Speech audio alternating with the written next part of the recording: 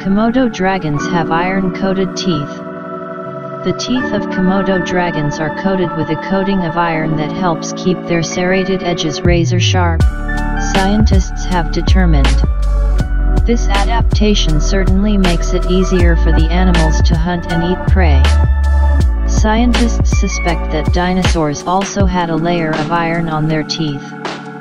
The study, led by scientists from King's College London, sheds new light on how Komodo dragons keep their teeth wear-resistant and razor-sharp. It also provides clues as to how dinosaurs such as Tyrannosaurus rex killed and ate their prey. The results in a description of the study were published in the journal Nature Ecology and Evolution. The Komodo dragon, Varanus komodoensis, is the largest living lizard. It is sometimes called the Komodo dragon. The species is endangered. According to the International Union for Conservation of Nature, there are only about 3,500 Komodo dragons left in the wild. The Komodo dragon can weigh up to 90 kilograms and grow to 3 meters long.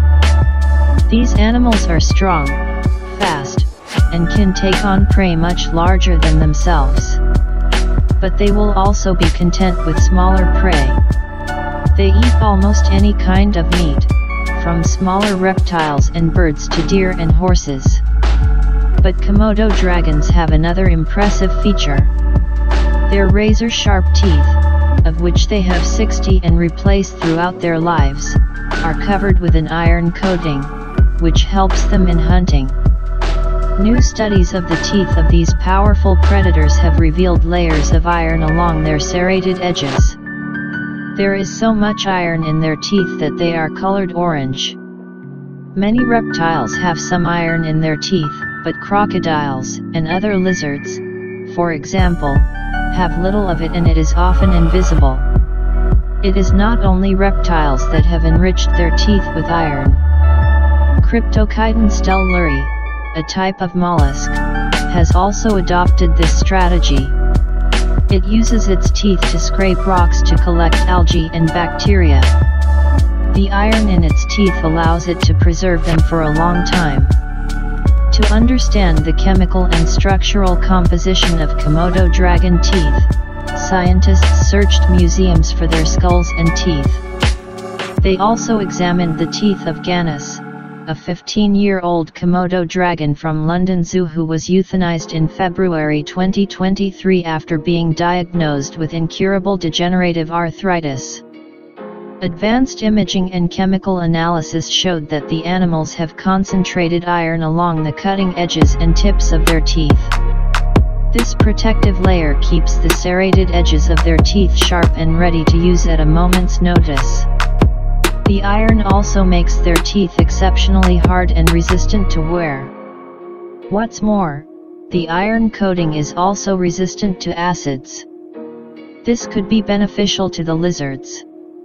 The animals regurgitate hair, horns, and other indigestible food, exposing their teeth to their own digestive acids. This research opens up new questions and avenues for research into how extinct species such as dinosaurs lived and fed. Komodo dragons have curved, serrated teeth that they use to tear apart their prey, just like carnivorous dinosaurs.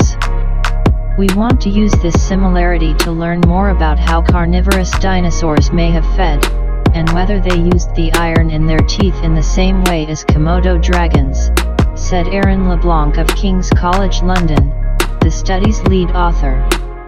Unfortunately, with the technology we have right now, we can't tell whether fossilized dinosaur teeth had high levels of iron or not. We think that chemical changes during fossilization obscure how much iron was present at the beginning. The researchers found that larger carnivorous dinosaurs, such as tyrannosaurs, changed the structure of the enamel itself on the cutting edges of their teeth. While Komodo dragons changed the chemical composition of their teeth, some dinosaurs changed the structure of the enamel to maintain sharp cutting edges. With further analysis of the teeth of Komodo dragons, we may find other markers in the iron coating that are not changed by fossilization. Such markers will help determine whether dinosaurs also had iron-coated teeth, LeBlanc said. In search of a method to clean the Baltic Sea of chemical weapons. According to estimates, there are about 40,000 tons of chemical weapons lying on the bottom of the Baltic Sea. These are all remnants of World War II. Various institutions and organizations have been trying for years to find a way to dispose of this deadly cargo. David Kramsky from the Wrocław University of Science and Technology will test the new method. The researcher will check whether popular polymers used in 3D printing can be used to remove arsenic lying on the bottom. David J. Kramsky from the Doctoral School of the Wrocław University of Science and Technology received a grant of €30,000 from the Organization for the Prohibition of Chemical Weapons, OPCW, which will allow him to check whether popular polymers used in 3D printing, after appropriate chemical modifications, can be used to remove arsenic lying in the Baltic Sea. And there is a lot of it there. According to the Mayer Foundation, there are approximately 40,000 tons of chemical weapons lying on the bottom of the Baltic Sea, of which at least 15,000 tons are toxic warfare agents, CWS, mainly sulfur mustard or arsenic, but also chloride, Clog-2, Adamsite, chloroacetophenone and tabun. In addition, there is a difficult to estimate amount of conventional weapons, aircraft bombs and mines. These are all remnants of World War II. Chemical weapons dumps from World War II are a significant source of arsenic in waters and bottom sediments. Arsenic from decaying chemical weapons is a serious threat to the marine ecosystem and human health, emphasizes David Kramsky, who in his project wants to propose an innovative approach to the disposal of sunken war waste. The idea of producing and testing a material for removing toxins, printed on a 3D printer, came to him during research for his doctoral thesis. In it, he deals with the topic of heavy metal removal on modified structures printed in 3D technology from polymer materials.